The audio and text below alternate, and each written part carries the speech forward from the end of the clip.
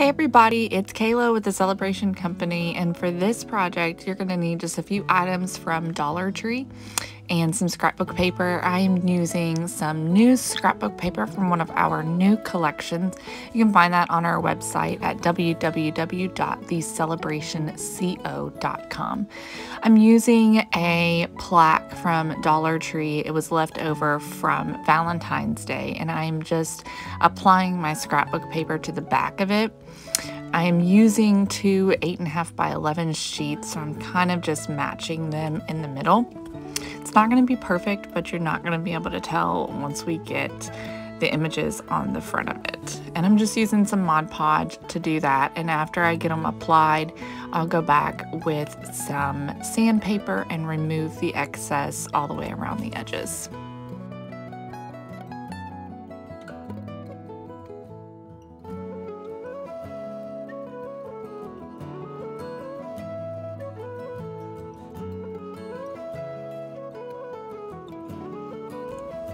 Now I found this adorable sign from Dollar Tree in the fall section.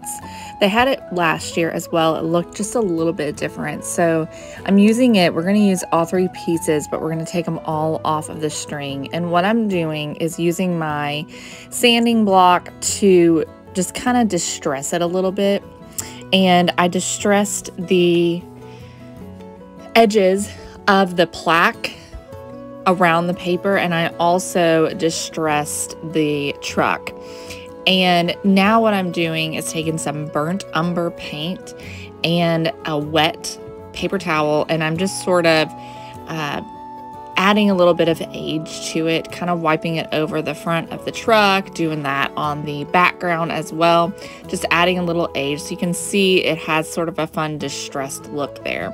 And I'm going to do the same thing to the pumpkin patch sign and the caramel apples, and I'm just sanding the front, the sides, the edges, just all of it. And then again, I'm taking some watered down burnt umber and just kind of rubbing that over the surface to give it a little bit of an aged look.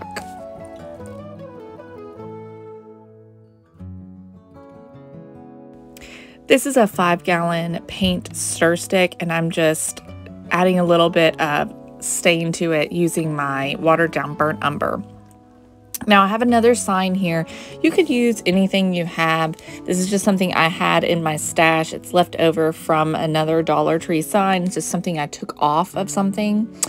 And I am going to paint it. So I'm mixing a color of orange that's very similar to the pumpkin patch sign, the orange in the background of that. And I'm just going to get this sign painted and coated in that orange.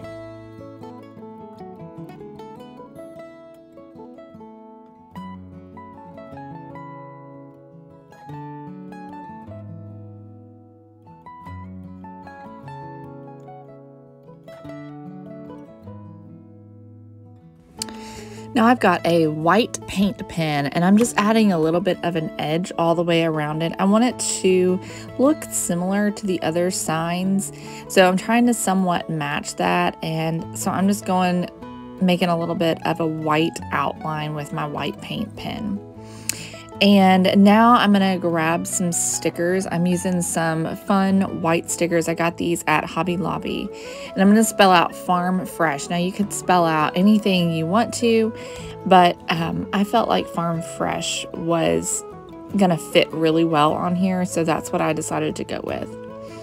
And after I get my letters in place and I get them positioned where I want to, I'm going to use another paint pen just to add a little bit of a shadow. Again, I'm trying to somewhat mimic the other signs that we have here, the caramel apples and the pumpkin patch.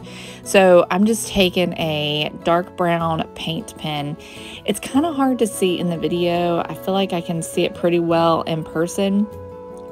But I'm just basically putting a line on the letters, and I'm doing that on like one side of them. So in this case, I was doing it on the right side of the letters, and just doing all of them just the same way. And then after I get the shadow on there, I am going to make some little lines just down the front of the letters.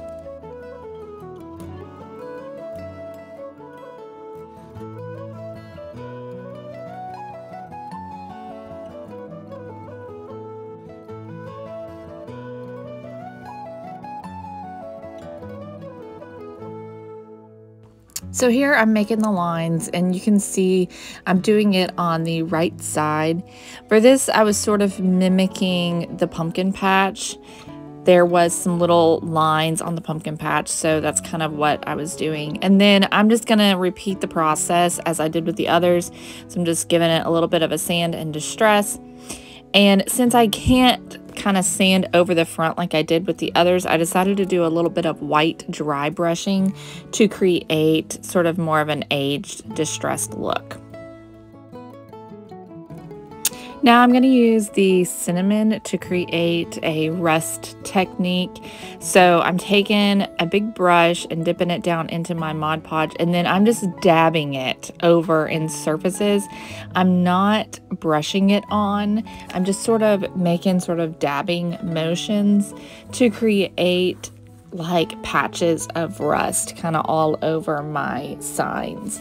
And I'm going to do that on all the different pieces. Now I'm going to dry all of my cinnamon and Mod Podge with a heat gun, and in the process I'm taking a dry brush and just kind of brushing off some of the excess cinnamon that got onto my surface. I just wanted to make sure that the cinnamon is just in those spots that I designated it to be. And now I'm going to use some spray Mod Podge. You can get this at Hobby Lobby. And I am just spraying that over the surface, all over, and then I'm kind of coming back around the letters and brushing it. The spray does have a little bit of a texture to it, which is perfectly fine, and I think that really adds a lot to the rust. But on the surface, where there's no rust, I wanted it to be smooth.